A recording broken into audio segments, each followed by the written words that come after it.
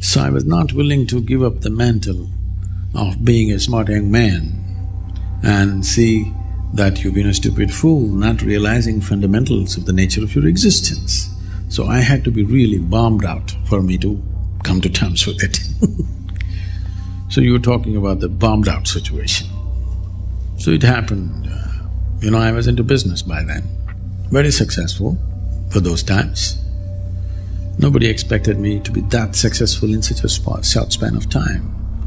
And I'm already into half a dozen commercial activities and all of them are flourishing. Of course, I'm doing a whole lot of circus.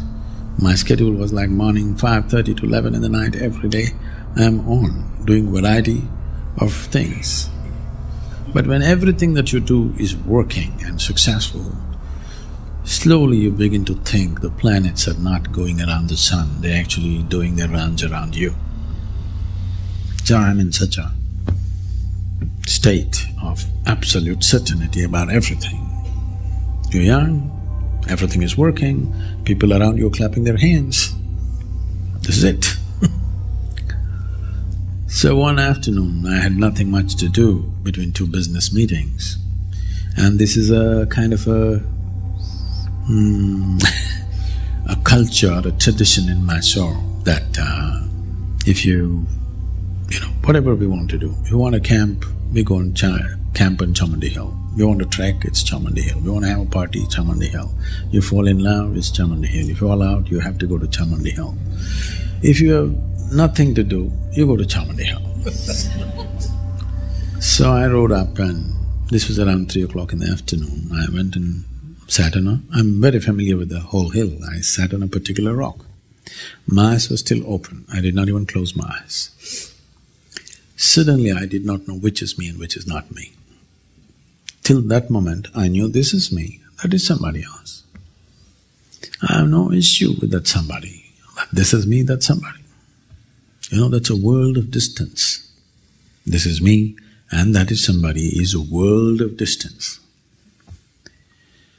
So I was sitting there, the very air that I breathe, the atmosphere, the rock, everything had become me.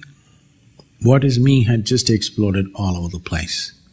I thought this insanity lasted for about 5–10 minutes, but when I came back to my normal senses, about 4.5 hours had passed.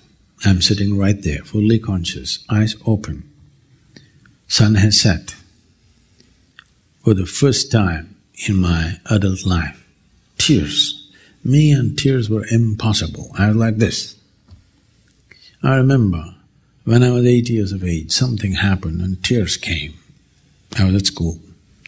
I made up my mind, never again in my life another teardrop is ever going to come out of my eyes. And I kept it up till I was 25. And here I am, my shirt is wet.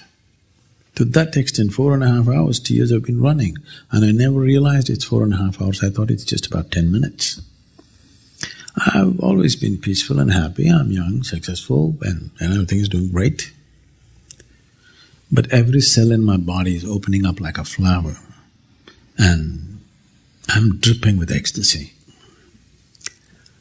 When I shake my head and ask my skeptical mind, what's happening to me? The only thing my mind could say was, you may be going off your rocker. I speak to the closest of my friends, something happening to me. The only questions that I got from them was, what did you drink? Did you pop something? This is all.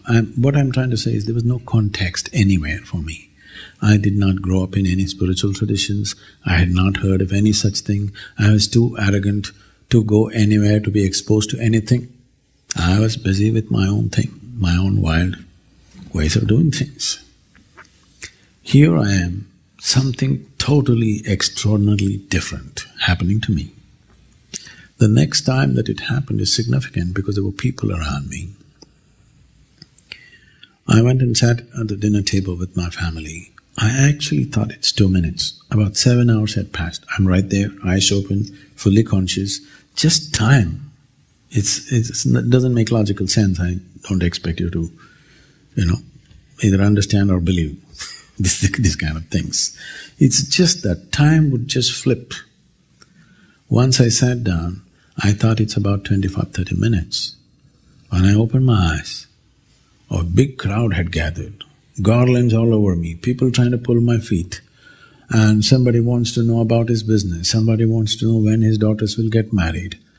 I said, "What? Where did you all come from?" They said, "You've been sitting here for 13 days. I thought, this is crazy.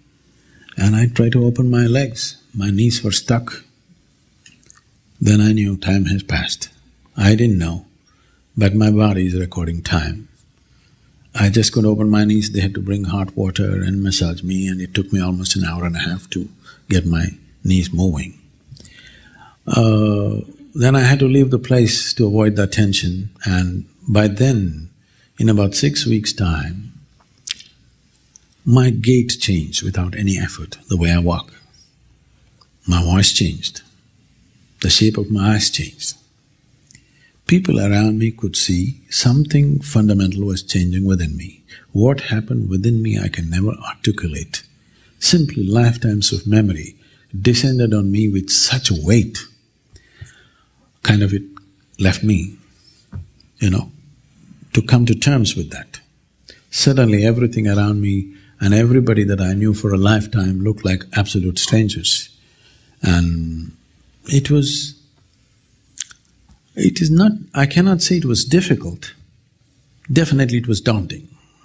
It was huge. So my skeptical mind kicked in and said, this can't be true, because if I accept this is true, I have been an utter idiot all my life. I don't like that. So I traveled. Next year and a half I just traveled everything that came in my memory just to ascertain if it is true. Every one of those places that I saw were 100% the way I had seen in my mind. And this took me to various places. And since then what's happened within me is more fairy tale-ish than a fairy tale. I don't expect anybody to believe such things because I do not believe such things. It is impossible to even articulate. But I would say even what's happening around me is too fairy tale-ish. People around me see this on a daily basis. It's quite ridiculous if you look at it. If you analyze it logically, it's quite ridiculous. But if you elevate yourself and look down, it is such a fantastic design. It is, I'm saying this not just by looking at the world around me.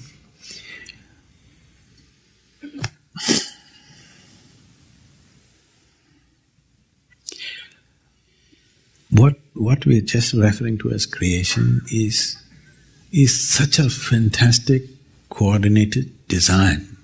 It's unbelievable.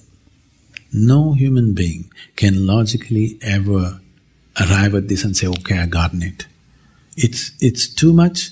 At the same time, everything is so cohesive and so fantastic.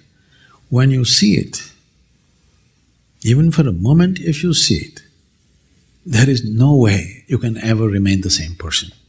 So since then my life has been just to make devices through which somehow you rub off this experience on people, even if it's for a moment. I can tell you millions of people today are in such a state, if they just as much as close their eyes, tears of ecstasy will dribble down.